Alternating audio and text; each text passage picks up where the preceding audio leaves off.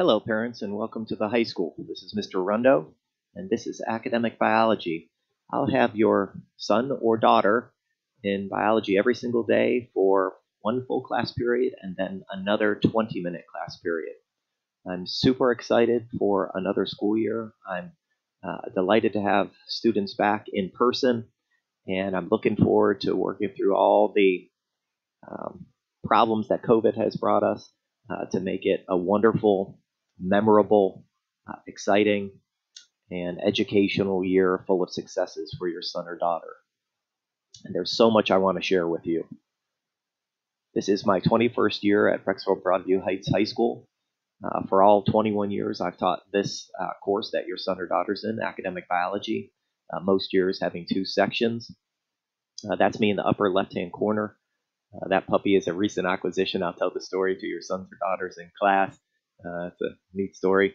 And right, those are my kids, Ella and LJ.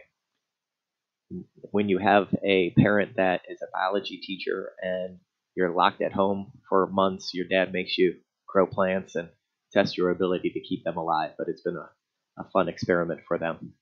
My wife is Jessica, and I will bring lots of stories about her and her medical field and my kids into the classroom. I believe very much so that we learn by hearing about real life experiences.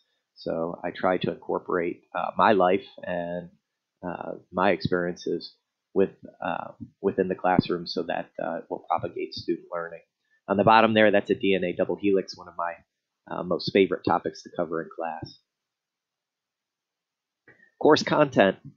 We will be using the Miller and Levine bio book. I believe it to be the best available. It's widely used across the country and worldwide. An excellent publisher. We'll cover these topics, major topics, and there's a good number of minor ones as well. And then we will supplement with a variety of hands-on lab experiences to reinforce the topics that are covered in class.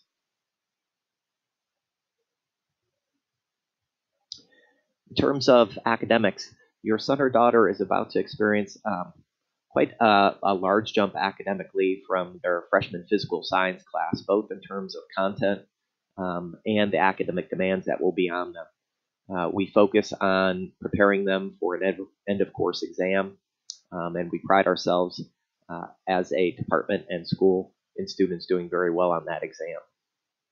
Additional ancillaries for student use will include a course textbook. We don't have one per student within the classroom, but students can sign one out of the Media Center for long-term use. All students will be issued an online textbook that they could access from any remote device. The one-stop shop this year will be the Google Classroom. It will have all their assignments listed out. I'm also trying to include audio lectures for every single day in case students miss or they're remote. And there'll be a number of additional reinforcement tools available for them, including study guides and perhaps assignments on platforms of Edulastic, Edpuzzle, Khan Academy, and others.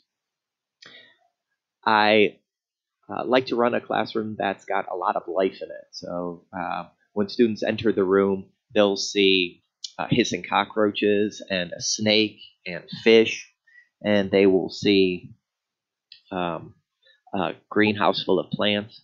And this particular tank, I really enjoy. It's the guppy tank, and students all year will be interested in watching the guppies grow, have babies, and then the cycle of life continues all over again. So you might ask, with this crazy coronavirus wreaking havoc on our daily activities, what are we going to do with a classroom that is hybrid? And the answer is we're going to do everything that we can do to make it the same experience that students would otherwise have. So just about every single day, there'll be new material, new content presented to students, whether they're in person or remote. And then the students that are in person will supplement with hands-on lab experiences, just like we would if everyone was here. For students that are remote, they'll do reinforcing formatives using some of those platforms that I went over with you.